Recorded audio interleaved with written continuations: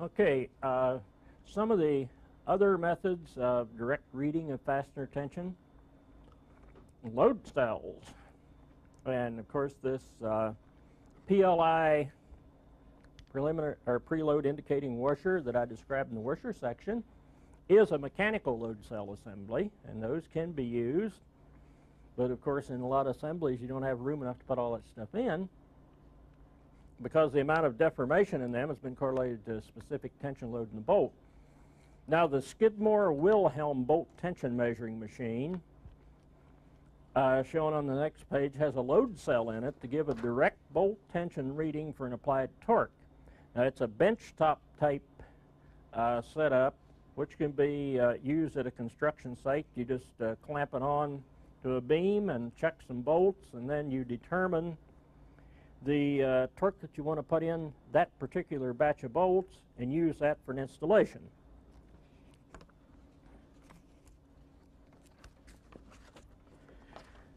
This company is here in Cleveland. One of the owners of it attended last Fastener conference we had here.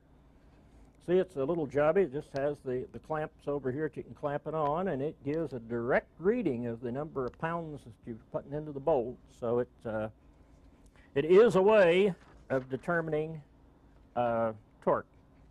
Now here's another one that you don't think of it as being a direct reading, but it is, and I use this one. I'll cover it later in the rivet section. This is a high lock rivet, and or a lock bolt. It's actually a lock bolt, pardon me, rather than a rivet, because the shank does not expand on it. But it has it's a blind type fastener for installation, and you have a hex key that holds it in place while you crank the nut on. And when you get the nut to the proper torque limit, it is notched here so that it snaps off, breaks off. So that is a self-limiting type that they have determined the right diameter for them so that it will break off at the torque that you want.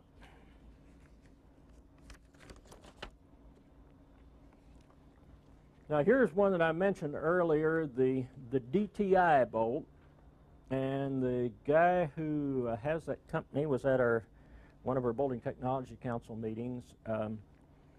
This is a color-coded type bolt.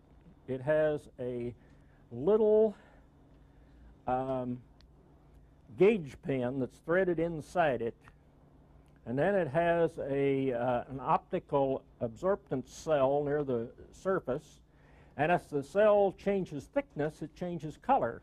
So as you elongate the bolt, it pulls this gauge away from the cell and gives you a color-coded load indication. So you torque the thing until it shows red or whatever, and you're all right. But of course, the problem with a bolt like this, you can imagine how expensive it is compared to a hardware store bolt, and it's got to be big enough that you can drill the center of it to put that stuff in, so the minimum size for it is a 1/2 inch diameter. Now we move on to design criteria, and this first line is one of my pet peeves. I think that we don't spend enough time looking at something before we design it. We should think about it, look at it first. Now, of course, working with the research people around here, you usually do designs by an iterative process, because when they come to you about something, usually they don't know, and I'm not saying this as a degrading remark. They don't know exactly what they want, so they tell you what they think they want, and then you take it from there. And usually what happens is you, by iterative process, you come up with the actual requirements. And that's something that you should do on any design. You should sit down first and look at it, decide what you really need, and then look at the accepted design practices from both a layout and analytical standpoints to see what you should do. Now here's one of the questions that comes up sometimes is, diameter versus length on fasteners. And we're always faced with decisions on, do you use off-the-shelf stuff or do you custom design it? Well, a good way to look at it is to check and see what's available first, see if you can build your design around that without having to buy special components. And so one of the things that you look at is the length to diameter ratio of fasteners, because if you want to use a 10-inch fastener that's a 1/4 inch in diameter and you don't want to make it out of threaded rod, you're in trouble because you're going to have to get one that's custom made. Usually the L/D ratio is up to about 12, and it's limited somewhat by the capacity of the automatic screw forming machines, because you can't put a long skinny fastener through there and do it on an automated basis. So we have a table here that lists common fasteners availability. Now these are industrial fasteners, not aerospace. And the 1 asterisk represents the stock sizes of maximum demand. So you see, if you're in this area, if you need a 3/8 diameter with an inch or 1.25 inch length, you got it. 2 asterisks represents the ones less frequently used. So if you want, say, a 1/4 inch and an 1.75 inch length, you might have a little trouble. All the rest of them are considered specials. So if you want a 1/4 inch by 6 inch, look how deep a trouble you're in down here, because you can't get it unless you pay special for it. And I know we had some fasteners on a job that we did here one time that were 1/4 inch stainless steel that had to be, I believe, 6 inches or 5.5 inches or 6 inches long. We had to pay special for them, and it took a long time to get them. Now, when I say these are industrial type fasteners, on the aerospace fasteners, the lengths there are graduated in 1/16. You can specify a dash number that gives you the grip length of the fastener in 1/16. But just because somebody shows it in their catalog doesn't mean that they have it either. So if you need something that's an oddball type length to diameter, you still are going to have to pay special for it. Now here's a little handy dandy thing that once again I got from one of these guys at Martin when I worked there. And I've never seen this anywhere either, is a way of calculating the number fastener diameter. I put it in my fastener manual, so a lot of you guys have already seen it. But you in order to calculate it, this is for inches, of course, you take 60 thousandths plus 13 thousandths times n, where n is the number of the fastener, and that'll give you the total OD of it. And the example I give here is a number 8 fastener. You take 60 thousandths plus 13 thousandths times 8 gives you a 164. So if somebody says I got a number 6 or a number 4, you can calculate the decimal diameter of it directly that way, just by keeping that in mind. Of course, a number 10 is easy, because it's 130 plus 60 is 190. And for those of you who haven't seen them before, they even have number 12 fasteners, which is, I believe, works out to be 0.216 or something like that. The automotive industry uses them some, and I ran into some of them one time, and I couldn't figure out what they were way back years ago until I figured out it was a number 12. But they're not a normal one. Now, clearance holes for fasteners. For shear applications, the clearance should be minimized. And ideally, the holes should be match drilled, and the material thickness and fastener strength should be sized to make the fasteners critical in bearing rather than shear. That means that if you pull and shear on the joint, that the fastener is stronger than the material it's in, so it will elongate the hole so it can load up the other fasteners. And in tension applications, you don't have to worry about that if you can assure yourself that you have enough tension in it, enough friction that the joint won't move. then you can have a looser fit on it. Then your main concern is to prevent the fastener head or the nut from pulling through the hole or something like that, or embedding in it. Now on the next page, Fred Yarris's group was kind enough to draw me up this little thing because I couldn't find one. Usually you try to steal stuff from someplace else for these to save yourself work, but we couldn't get by with it, so we had to make one. And this is a little drawing of a joint to illustrate the clearance hole gaps on fasteners and where it gets you in trouble. Now, this happens a lot. I'll go to this one over here to maybe it's a little clearer.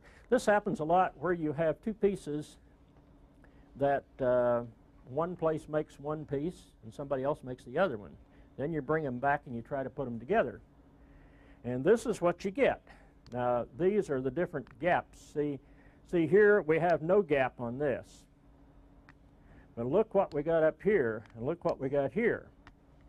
So if you pull on that, the only way that these other fasteners can load up, like for instance here, since that one is up against the wall right now, in order for this one to load up, the hole has to elongate on here for that one to load up. So this is why that in a real shear applications critical design, you should match drill. And this is what the aerospace companies do. They'll take the pieces, they'll have a pilot hole in one, which is a smaller diameter hole than the hole that needs to be in it at the end. They will clamp them together, then they will use that pilot hole to go in with the proper size drill and drill the hole all the way through both pieces so that it matches perfectly. Drill with the same drill. And then you put it together and you don't have this problem.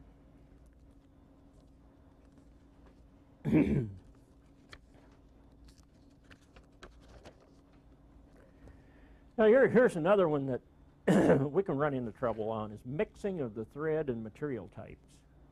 And this happens in design sometimes because you can have, say, 300 series stainless steel fasteners, and you can have A286 stainless steel fasteners, and you look at them, they look alike. But one has a strength of usually of 160, and the other one has a strength of 70. So you can get in trouble with it. So if the different sizes have fine or coarse threads on the same diameters, or I mean if you have them with the same diameters with the fine or coarse threads or metric threads, then you're in real trouble because to a mechanic all these fasteners look alike. And this happened on the CM1 job, if I recall. We had one that the guy couldn't figure out why it wouldn't go in the hole. And it was a metric coarse. When I had him get a gauge and gauge it, and we had inch stuff around there too, so and the rest of the metric stuff was fine thread, I think, and this one happened to be a coarse. So this is asking for trouble because if something won't fit, somebody's going to try to make it fit when they put it together. Now, we covered the different strength levels and the fact that 300 series and A286 look alike. Stainless steels look alike, and even different platings on materials can be dyed to where they look alike. So next we go to the selection and positioning of a washer. And you got to pick washers that are large enough to distribute the load under the head or the nut without exceeding the compressive yield strength of the joint material. So you want a hard washer and a smooth one so that you know what your coefficient of friction is going to be. And if the internal diameter of the washer is much larger than the fastener, then you better try to center it to make sure that they will fit. Don't do one of those deals like I've seen people do before where they stack up a whole bunch of washers and then they got to jiggle them around to get them to fit under the head, and you might wind up with the thing embedding in the material on one side, and on the other side it's hardly loaded. Now, shear loads on a fastener group. This is something that I gave you a lot of verbiage on this to help you go through the stuff on your own. And so I'll just kind of hit the highlights on this. Number one, on where you have a pattern of fasteners, the first thing you want to do is determine the centroid of the pattern by picking X and Y axes and using unit areas times its distance to get the centroid. And although it's not a good idea to have fasteners of a different diameter, you can use them in this type of analysis by ratioing the diameters. For instance, the one I gave here, if I had 8 bolts of a 12-bolt pattern that were 3/8 and the other 4 are 5/16, you can ratio the shank diameters, and you use 1 for the one that you have the most of, and use the stress ratios then to give you a factor for the other one to use. This way you can calculate the pattern CG and get the loads on it. Okay, now in a lot of cases you'll have a symmetrical pattern, so you're okay. And but after you find the centroid, then you can get these sigma r squares for the fasteners, which will give you an equivalent moment of inertia, if you will, like calculating bending stresses. So we can move over to the figure, and I think I can talk you through that better.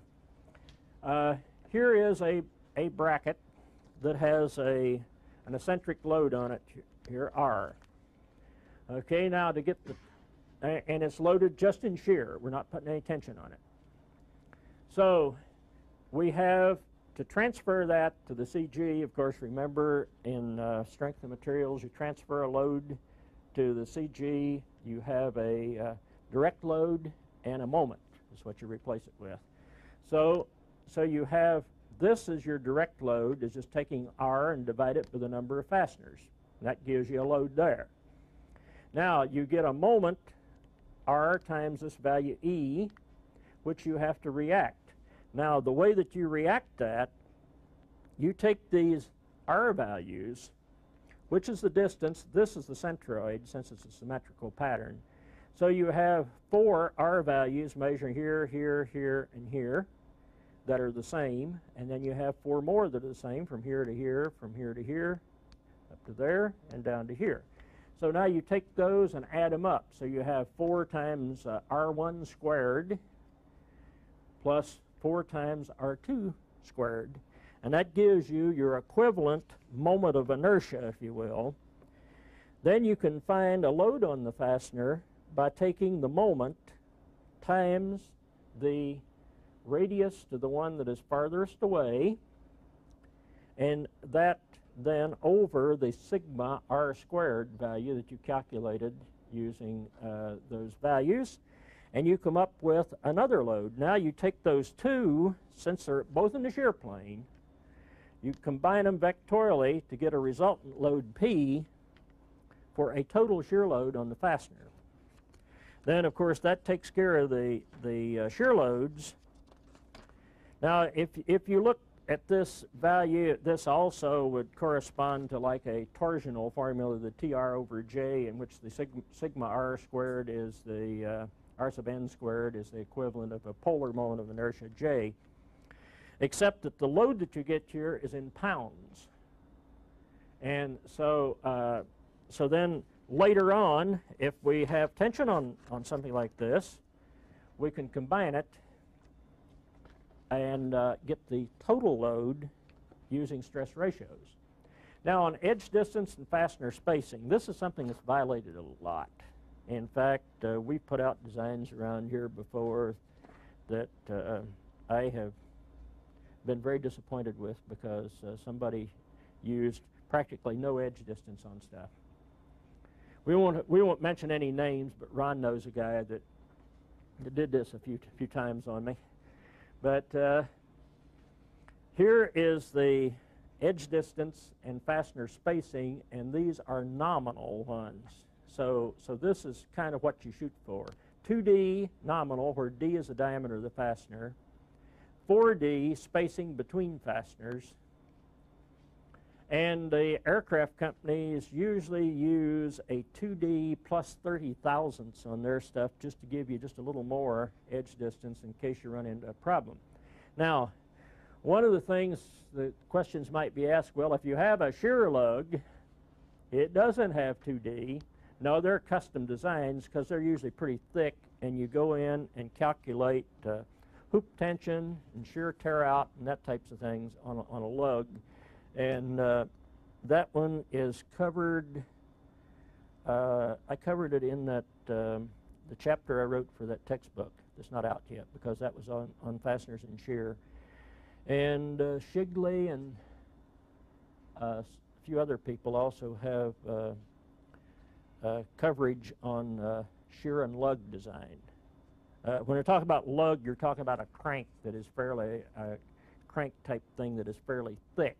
So, and usually you have, since it's a rotating type joint, it does not have a large edge distance, but it's got thick walls. Now here's something that I use to illustrate one of the other fallacies that we deal with in the engineering world. The development of bearing stress allowables. Bearing stresses, the normal way of doing it, you take this sheet is thickness T. Now this represents a semicircular. There would be a fastener fitting in that hole, and this represents the way we're coming up with the bearing stress. Here's what you're actually doing, because if you have a fastener in this hole pushing, the maximum stress is right here. So this represents that maximum stress here. It's 0 here because you're not putting any stress on it there.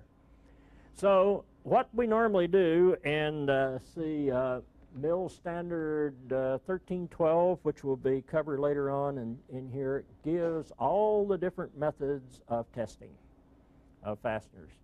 Well, what they do, they put the fastener in the material and they test it to failure.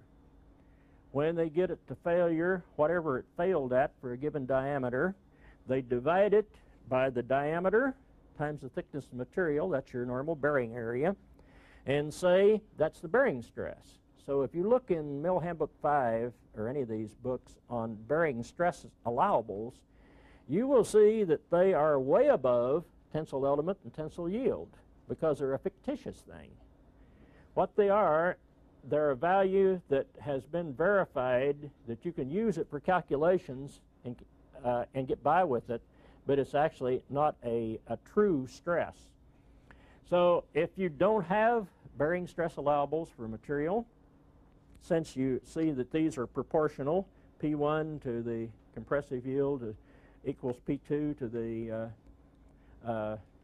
ultimate, and so on, you can come up with these just by taking 1.5 times the compressive yield or compressive ultimate of the material. Now that is a conservative figure, and because the actual test value will run around 1.7 for most of these materials, but Mill Handbook 5, if they didn't test to get the bearing allowables, in a lot of cases they'll just take 1.5 times the tensile ultimate or tensile yield and slap that in there for the bearing allowable because they know it's safe.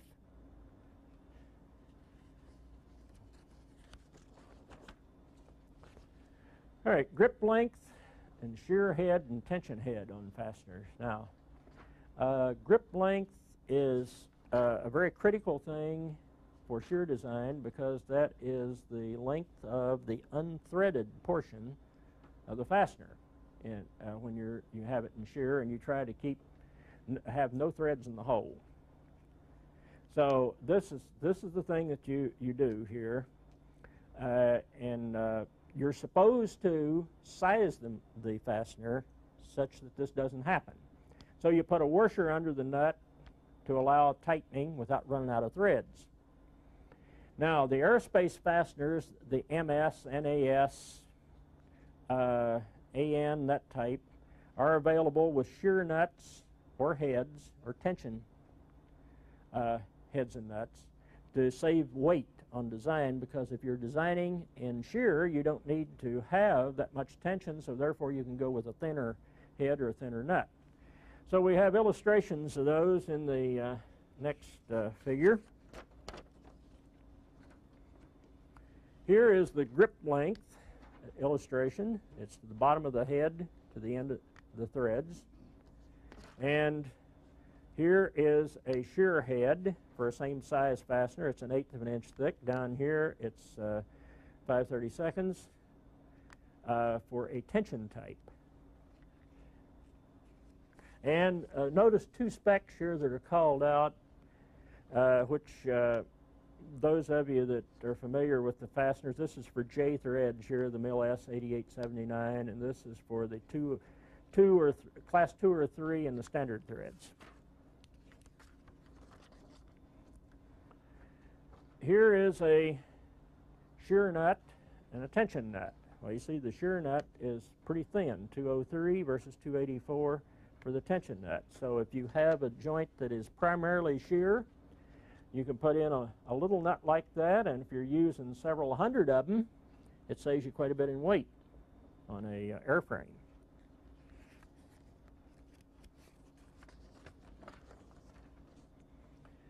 Now here's another thing I keep coming back to. Avoid tapped holes. We covered the tapped holes and the type of taps, and here's some more reasons for avoiding tapped holes. Cost. Drilling and tapping a hole is expensive compared to drilling a clearance hole for a nut and bolt assembly. Inspection. About the only thing you do with a tapped hole is a go-no-go gauge and a minimum thread diameter check just by running a pin through it. And the root radius you can't measure very well.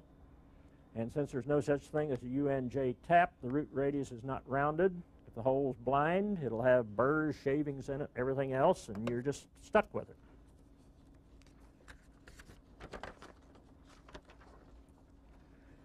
Now here's the other type of design that you need to look at is tension loads on a fastener group.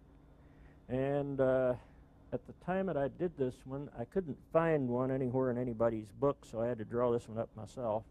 But it didn't get too fatigued during our scanning, so I guess it's all right. And here we have 8 fasteners on a bracket that has 2 different loads on it. It has a direct tension load, P1, and it has a shear load, P2, which also gives you a bending moment. So what you're trying to do is get the total load on all of these fasteners using the different loads that we have there. All right, the moment from the load, now here's another thing that's different from the other one is where do you measure R from?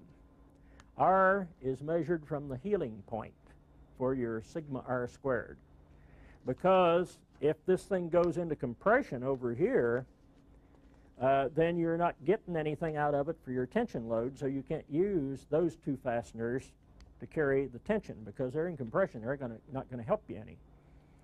So what I did in this case, since it's a bracket and this is a flange sticking out, I said, okay, this thing is hard up to here, so I'll measure my R's from that point to the right. So I only have, for my sigma R squared, I only have 6 fasteners in it. But then for the total shear, I'm using all 8 of them, and for the total tension, I'm using all 8 of them. So in doing that, you can calculate the sigma R squared. You divide the load. I better leave this up here from my standpoint here for a moment. You can divide the load by 8 to get the shear loads. Then you can calculate the moment, which is the P2 times H. Then take the R7, which was the one furthest out, and use the sigma R sub n squared, and you can get a load then, a tension load from the moment. You have a P sub T on there, which you divide by 8 to give you the additional tension load, and you can go in then and calculate the total load in tension Then you have the shear load, which was the P2 over 8, and you can take those two loads now and go in and use stress ratios and calculate the margin of safety on the fastener for the total loading. See, here was a better print showing the one for the P sub m value, where you're actually getting the moment was the P2 times H, and that times R7 over the sigma R sub n squared. Now, the tensile load that preload that you're putting on these fasteners has to exceed P, or you're in trouble, because you don't want any joint loosening. Combined shear and tension loading.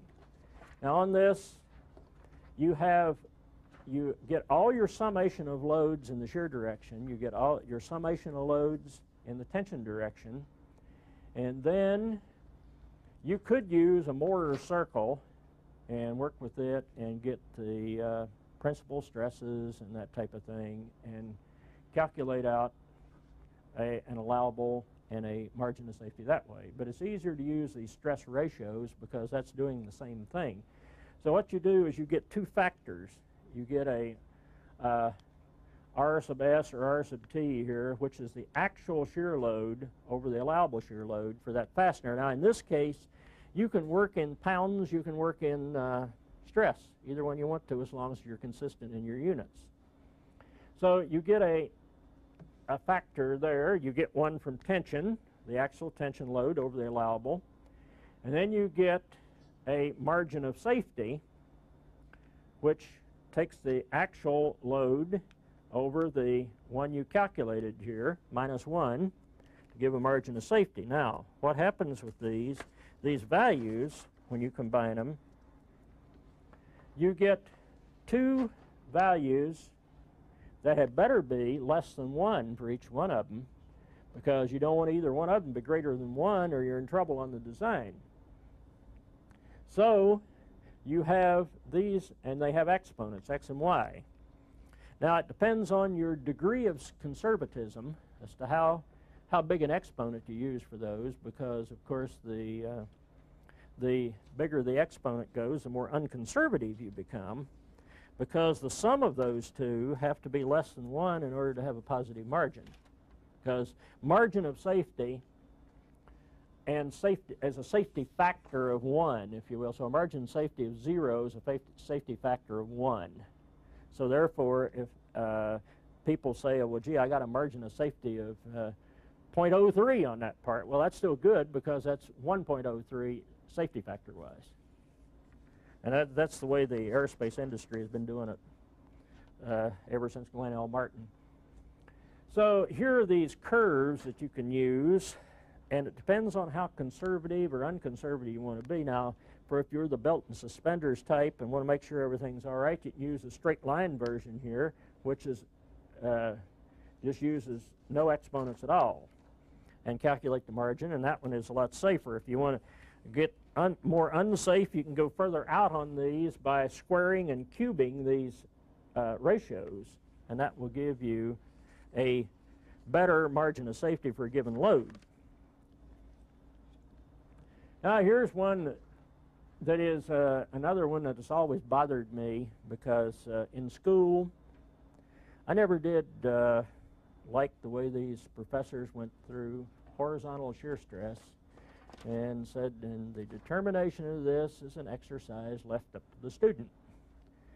So anyway, I went through and developed this for the lecture that I give on fasteners in shear, because it had always bothered me that nobody had explained it very well. And of course, when you're looking for explanations in strength of materials, you go back to the basics, back to the real source, Timoshenko.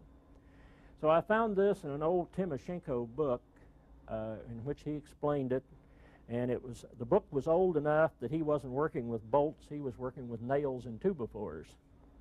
But nevertheless, the principle was the same, because when you have two pieces that you want to fasten together so that they act as a beam, you have to have enough fasteners to carry the horizontal shear stress for that to happen. So this is a method of calculating it. And this is the VQ over IB shear stress. And so I set up a little problem and worked through it here, and these are the dimensions, which I think most of them are given on the with the figure, I believe. Yeah. Now, this is the type of beam, and I just came up with a kind of an artificial type thing to illustrate the point.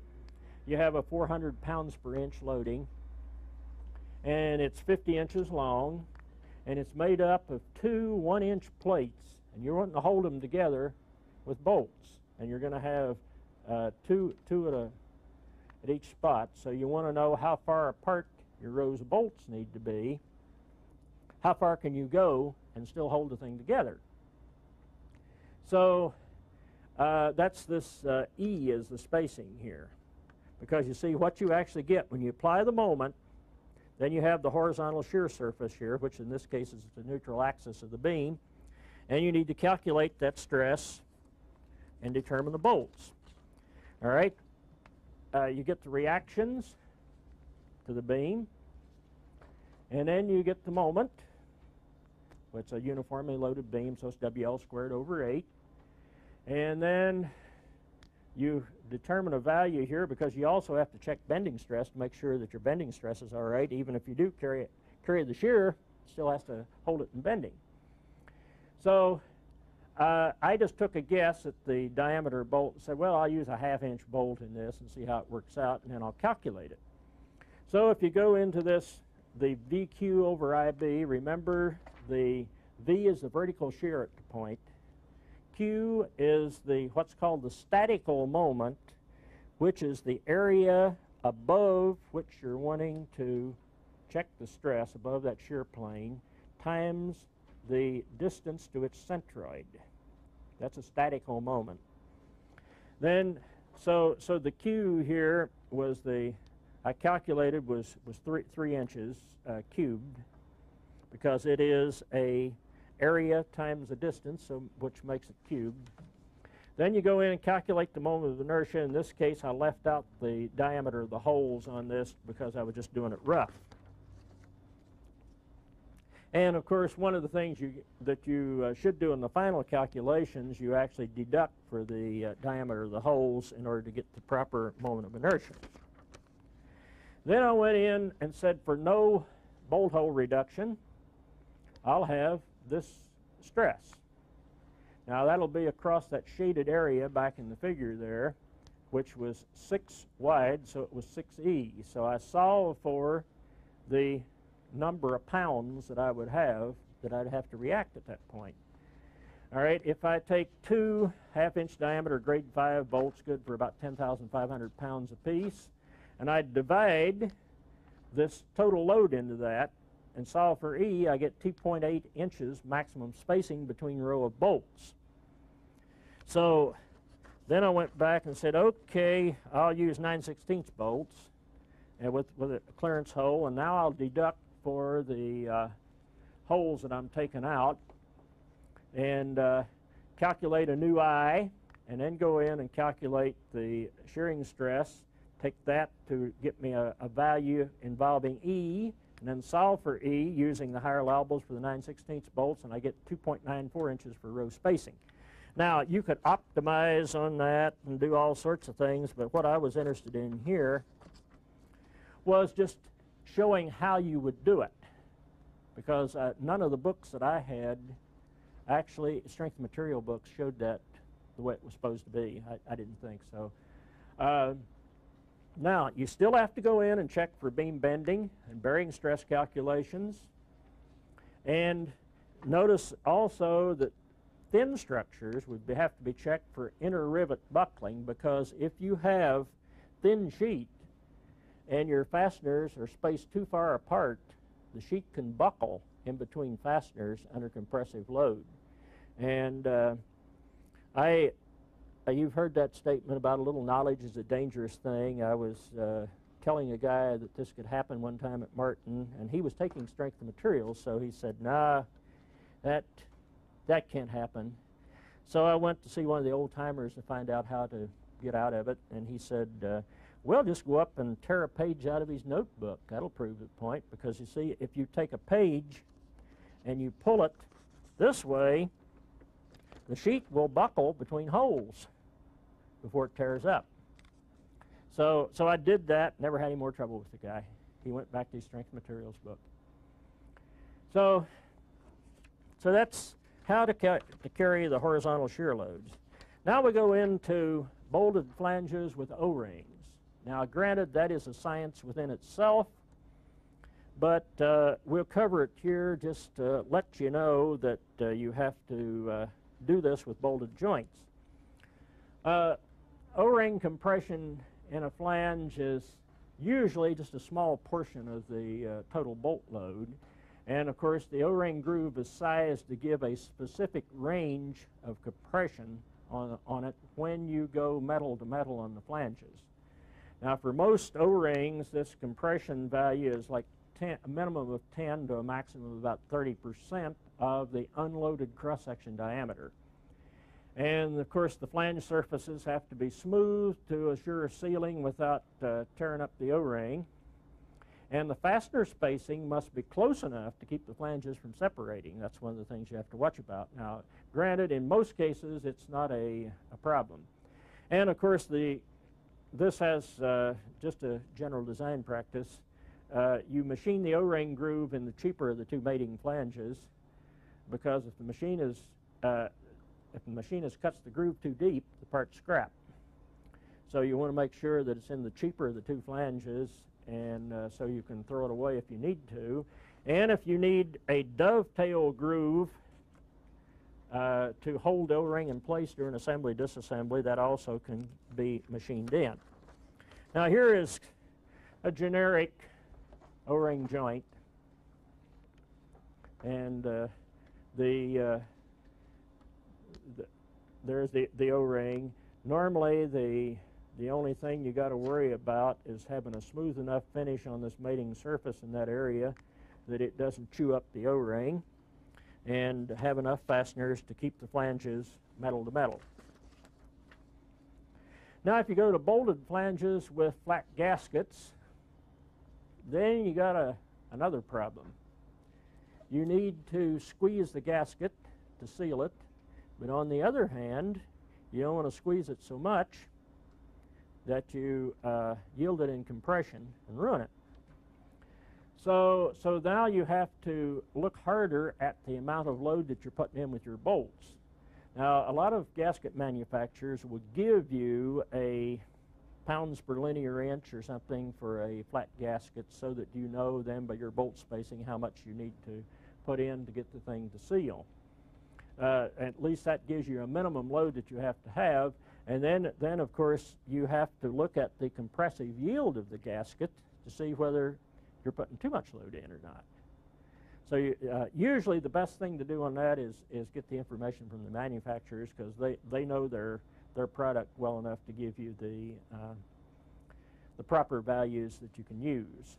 And of course, we'll have some things in subsequent sections on what to do where you have gaps on flanges.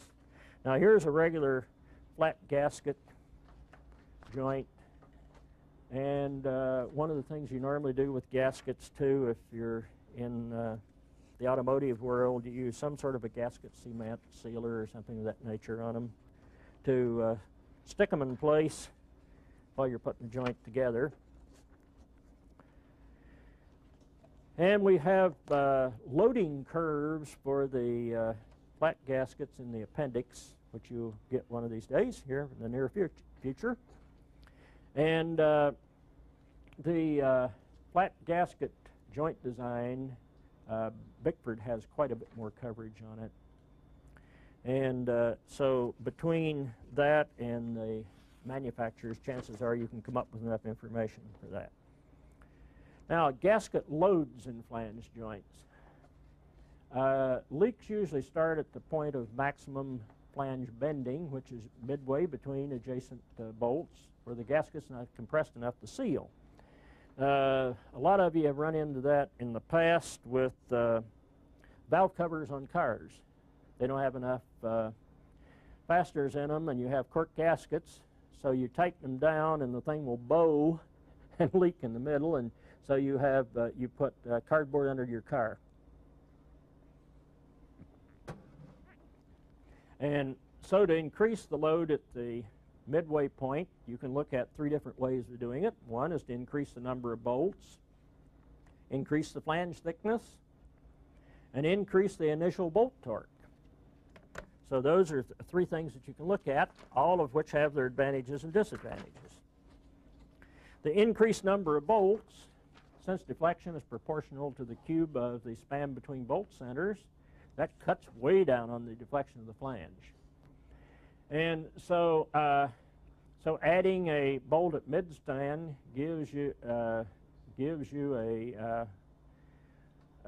cut of 8 on the deflection and increases the gasket load. The only thing is you increase the cost because you've now added another bolt hole. Increasing the flange thickness. Now, since flange deflection is inversely proportional to the cube of the flange thickness, you double the thickness, it decreases the flange deflection by a factor of 8. So that is a good thing, except that you increase the weight and the cost of materials. So that's another thing that you have to weigh.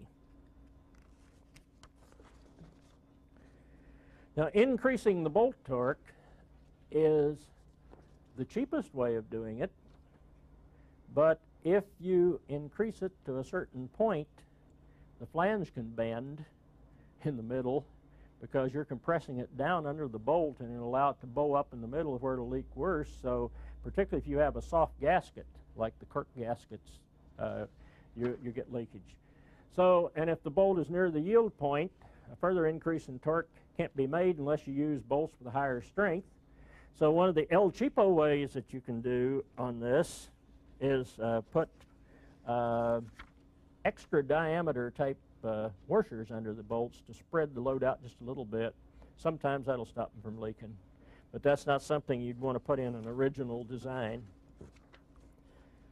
Now getting into bolted flanges for glass windows. The reason I put this in is this is a special one, and we've used it around here on designing of windows for pressure vessels, because normally you don't think of a window as needing much in the way of gaskets, and they more or less just slap them in and they're done with it, or in cameras and things of this nature. But where you need to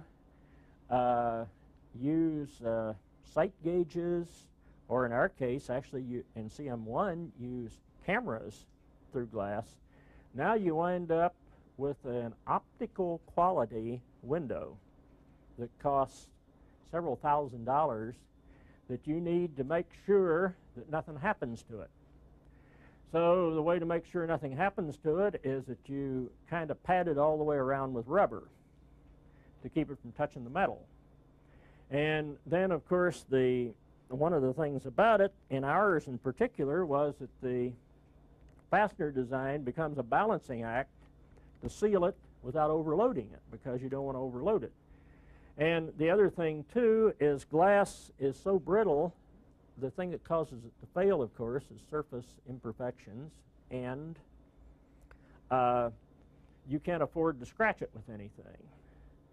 So it has a coefficient of thermal expansion about 1/6 that of metal. So if you put it in and you have a temperature change, now you have to put enough padding around it of some sort to allow it to be compressed by the material around it, or expanded and so on, without leaking. So that's a balancing act. So you sandwich it in flat rubber gaskets with a bumper strip around the outside of the window to keep it from direct contact with the metal. And then the balancing act is to seal it so that it won't leak, but yet not compress it too much. So we have a typical design shown in figure 35, which you can go and put up there. And now, this is a model of what we actually used in CM1, except that the one thing that I didn't show, just for clarity, was the O-ring that we had there. But you see, here, I'll use this one, it's a little clearer. Here is the window. You have a bumper strip around the outside. Now this is something that's not a sealer, it's just to keep it, when you drop it in the socket that it's in, or the well there, to keep from touching it. You have rubber gaskets on the bottom, you have a round gasket there, and then you have one on top. Now what you're doing here, you're going metal to metal with this top flange.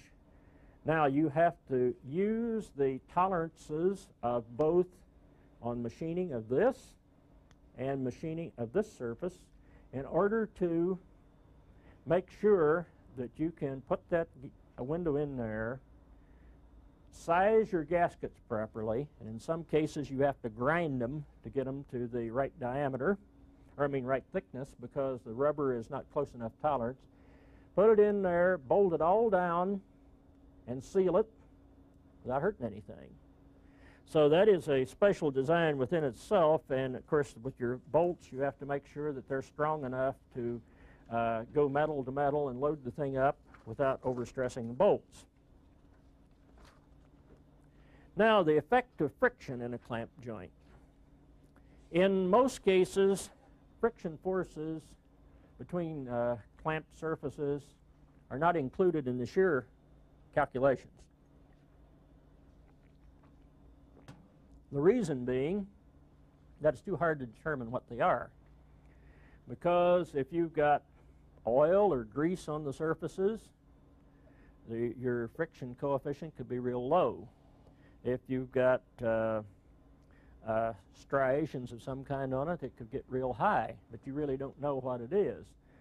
So for that reason, you normally don't include the axial force of the bolt times the coefficient of friction as a shear capability that you have. Now, there are a few cases, and the next page will show there the actual friction forces that you can get.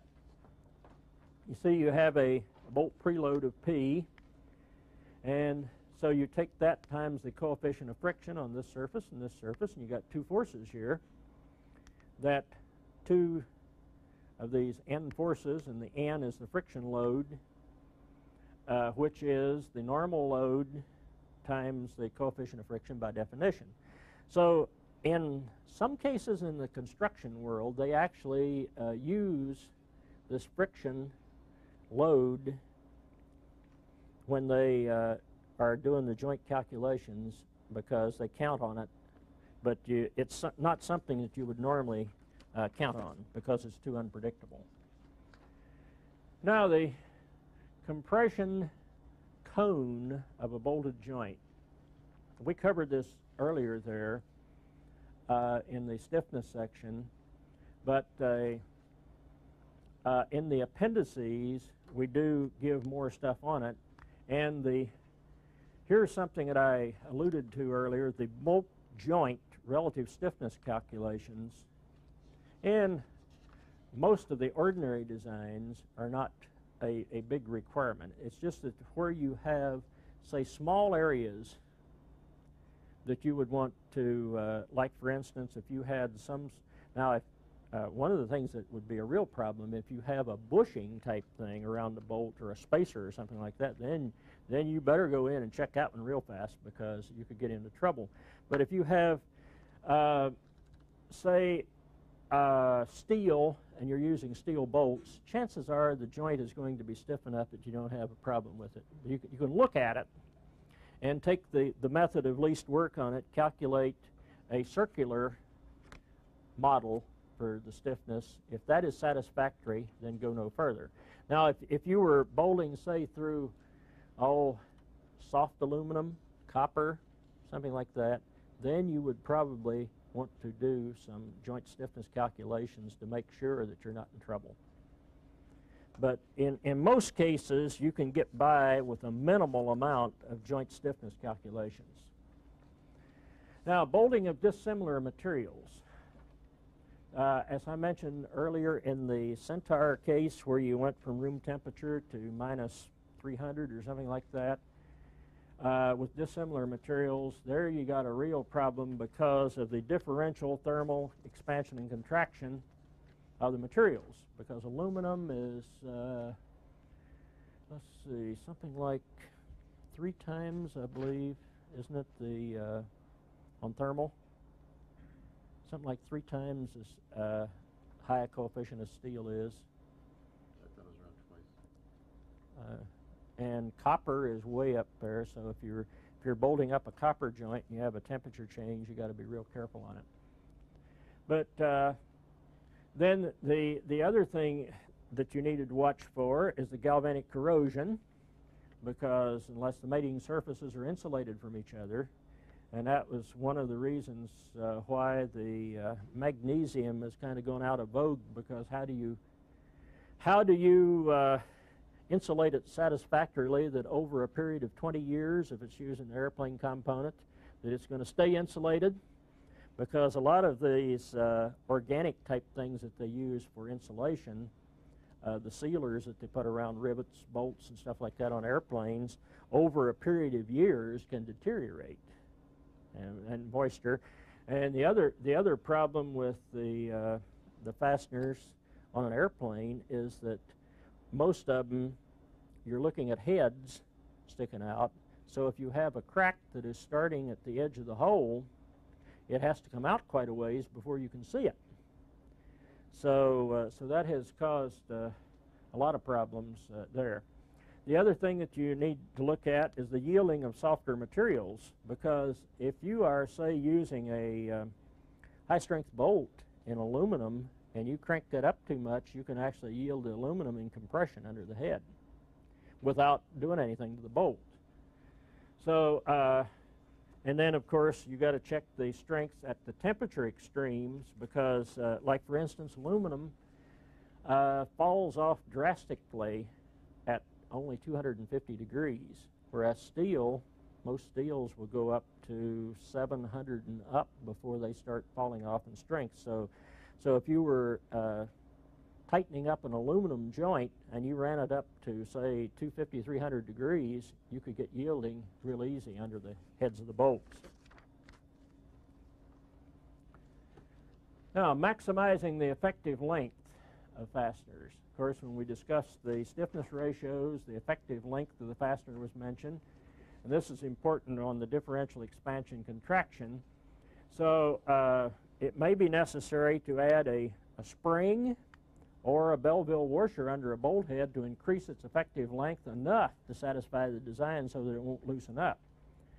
And the deflection, of course, is the PL over E, so you increase L, you're doing all right on it.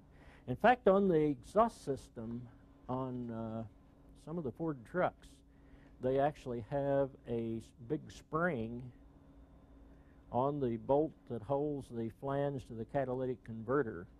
It's put on there, I think, to take the temperature differential that you get between the materials, because you can go from room temperature up to about 1,300 degrees or something like that on them. Okay, we'll take a break here for now and come back up with the match drilling of fastener holes, which is an important one.